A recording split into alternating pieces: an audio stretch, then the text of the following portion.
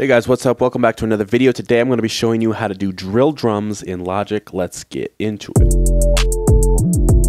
Okay, so I'm specifically talking about the UK Brooklyn style drill, which is probably what you're looking for if you're looking for drill drums. We're doing this in Logic today. It's super easy. You just got to understand these key concepts. I'm going to try to move pretty quick. So you might have to rewind and rewatch a few parts. Create a software instrument. We're going to go into electronic drum kits. Let's just do 808 Flex. I would honestly recommend pulling some drill samples off Splice, but this will get you started. There's a couple other kits that'll work well for this. There's two things that make drill drums notable. It's basically trap sounds, but it's the rhythm that is going to make it drill.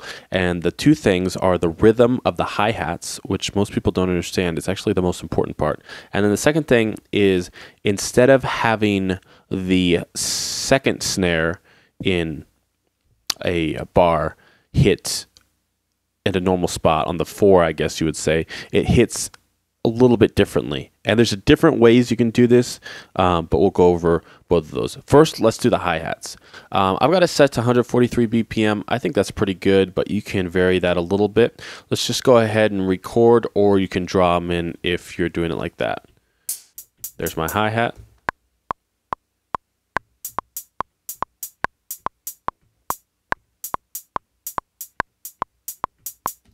All right, so that's the general rhythm. It's a little bit offset here. I'll go ahead and quantize this and we can listen to this.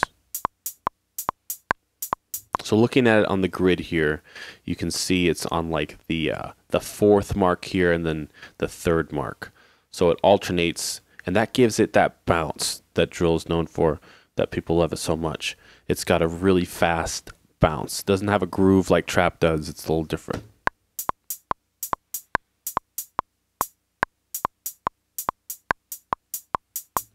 I don't really love these. I can rearrange these a little bit.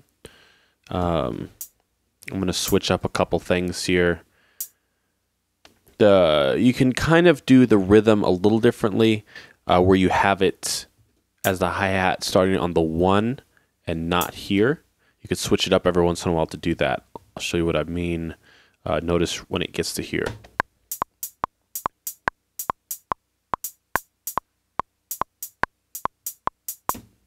It's not a good example because this leading up to it, we just shouldn't have that there for now.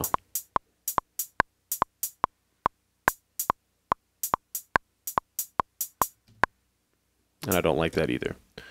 Other than that, I like where we're rolling.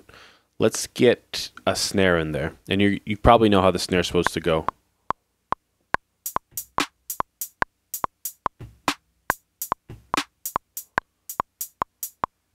Okay, so those are the two ways you can do the snare.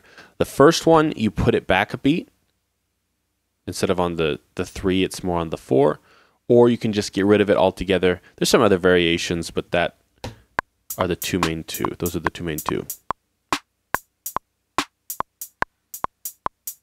And it sounds weird because there's no other percussion or 808s. But right here, you'd probably have that winding 808 fill where you're sliding 808 notes around or something like that. And there's going to be some other percussion as we build out.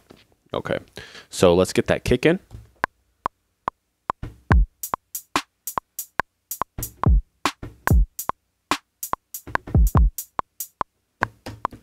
There it is, just like that. All right, we're going to need some offset hi-hats. I don't like this hi-hat. Let me just go in. I'm going to reshape it here. No, we'll go in here. Just make that.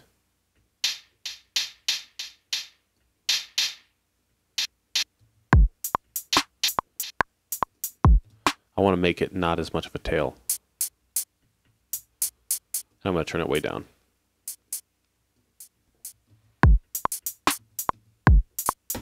All right, and then also make sure you go into Drum Machine Designer and turn off the exclusive groups here. That's going to cut each of the hi-hats off from each other when you play different ones.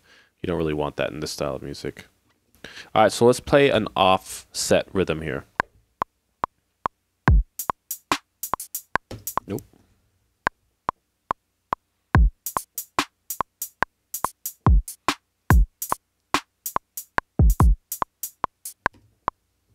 quantize that.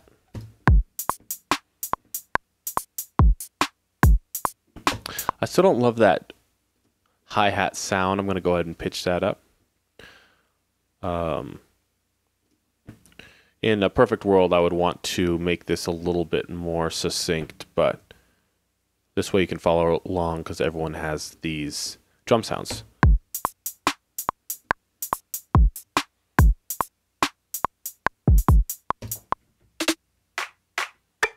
I'm going to add a big splash on the second snare. And that's just a clap, but if I go in to my mixer here, I'm just going to go ahead and add its own reverb. You could add this onto the like the main reverb for the drums by turning up the bus knob down there, but I just like to add in its own thing.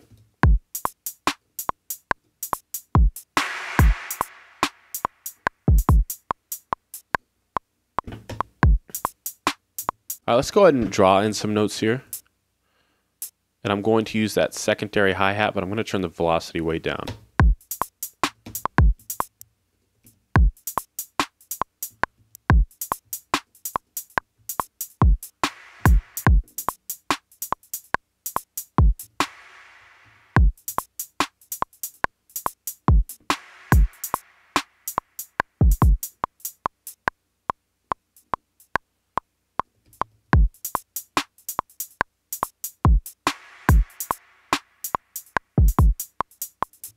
I don't really like those last ones. What if I can go ahead and... This is where FL Studio is the other one I use. It's a little bit better than this when you're doing these quick fills, but... I want more of those. Go ahead and do one right here.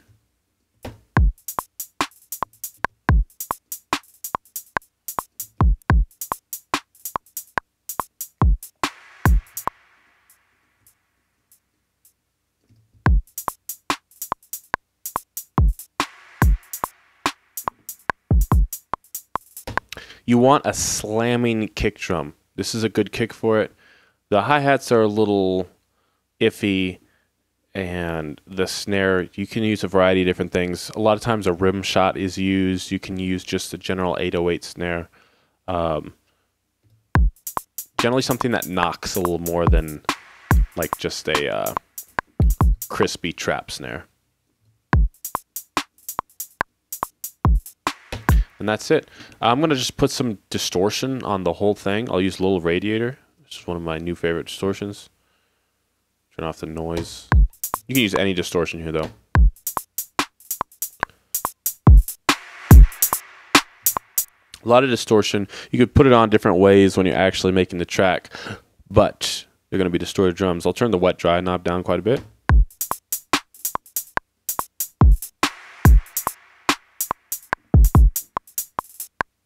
All right, there you go. Some drill drums.